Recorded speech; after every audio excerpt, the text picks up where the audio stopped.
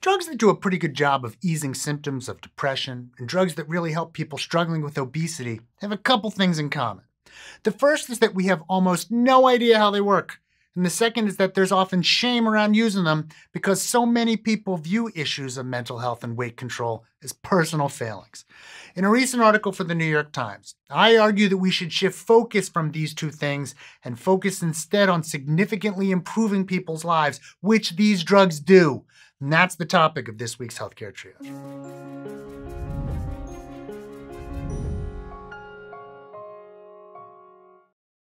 We like to think we understand the drugs we take, especially after rigorous trials have proved their efficacy and safety. But sometimes we know only that medications work. We don't know why. Recently, I faced this conundrum regarding drugs for mental health conditions and obesity, two heavily stigmatized health issues with causes and treatments that science doesn't fully comprehend. Until a few years ago, I had controlled my depression and anxiety through decades of counseling. I was reluctant to try medications because the medical understanding of them seemed vague. For instance, we know that selective serotonin reuptake inhibitors, or SSRIs, leave more serotonin floating around your neurons in your brain, but we don't fully understand how or why that makes a difference. We also can't explain why some people benefit from SSRIs and others do not. Because of this, many people still believe those who take them don't really need them. I also believe that if I was strong enough, I didn't need medication. But in 2021, when I was under a substantial amount of stress, I had a panic attack on vacation and fell partway down a mountain. I was airlifted to a hospital, alarming my wife and friends, and it was clear I wasn't okay. My physician recommended sertraline, an older but widely used SSRI, and while I was skeptical that it would make a difference, I tried it. I was wrong to doubt. It's had a remarkable effect on my mood, and almost everyone around me noticed the difference. I was more optimistic, friendlier, and more engaging. I was forced to reconsider why I had avoided taking the medication for so long. I think it's because, even though I realized this isn't true, taking it felt like an admission of failure. Because I didn't know the exact mechanism that caused my anxiety to be uncontrollable, and no one else did either, it seemed as if I must be cheating to use a drug that greatly helped my situation. It felt like a crutch or a shortcut, especially because, even as a doctor, I can't explain why the medication works for me or for anyone else. I've recently faced a similar scenario with new obesity drugs. I've struggled with my weight for most of my life. I've always been overweight, and in the last few years I'd slipped into obesity, according to my body mass index. I exercise regularly, and I carry the weight pretty well, but it bothers me immensely. It especially troubles me because I have a fair amount of self-discipline, and I eat quite healthfully. Though I've tried every diet, nothing's really helped. I'd lose up to 10 pounds and then plateau till the weight crept back up. Because I'm so careful about what I eat, my weight has not yet led to other health consequences. But I know what could happen if I stopped being mindful. My father was morbidly obese. It led to lower quality of life and mental health issues and probably contributed to his death a few years ago.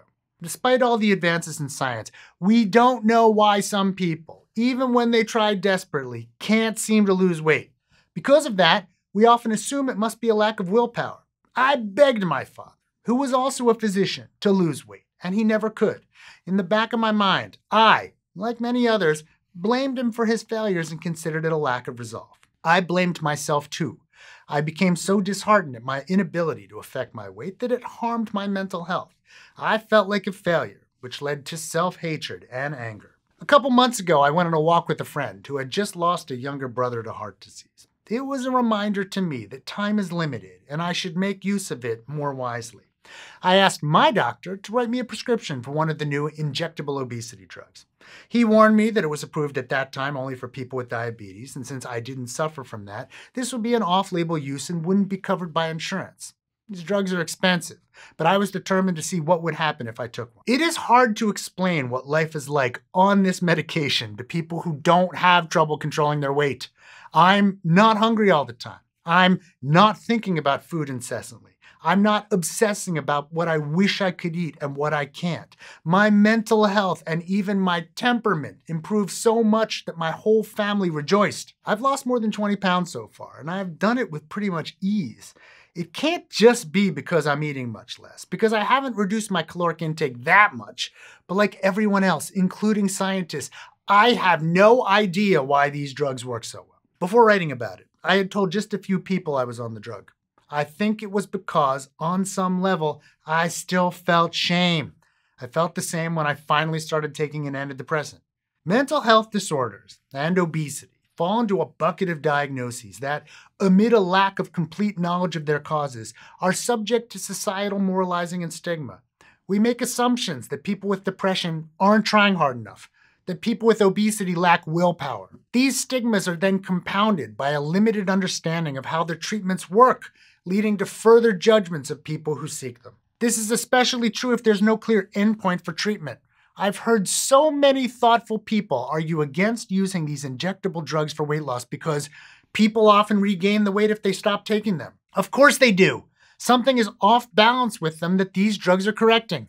We don't know what it is, but the drugs are compensating for it, not curing people permanently. As I've talked to you about before, I've had ulcerative colitis for almost 30 years.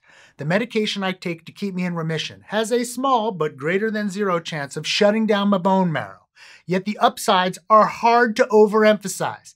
I will be on that drug for the rest of my life. I'm okay with that, and no one, including me, has ever questioned if it's a good idea to take it because I'll never be able to quit. We don't assume that people with type 1 diabetes who need to be on insulin, or people on thyroid medication, should have to stop someday.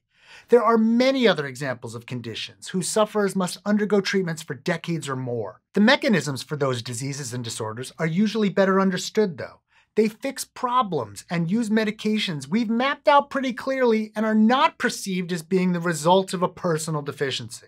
It's when there's doubt and stigma that we question the need and the longevity. I'm sure these obesity drugs won't work for everyone. They won't overcome bad eating habits and many other issues.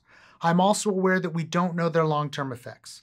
Most importantly, I know I'm privileged that I can afford to pay for them out of pocket. What we should focus on is their potential to improve lives significantly, much as they have for me. Medical treatment should not be dismissed just because we don't fully grasp their mechanisms. People who use them are not cheating. Hey, if you enjoyed this episode, you might enjoy this previous episode, which is an update on weight loss drugs. We'd really appreciate it if you'd like this video and subscribe to the channel down below. And maybe consider going to patreon.com/healthcaretriage, where you can help support the show, make it bigger and better. We'd especially like to thank our research associates, Joe Sevitz and Edward Lillaholm, and of course, our Surgeon Admiral, Sam.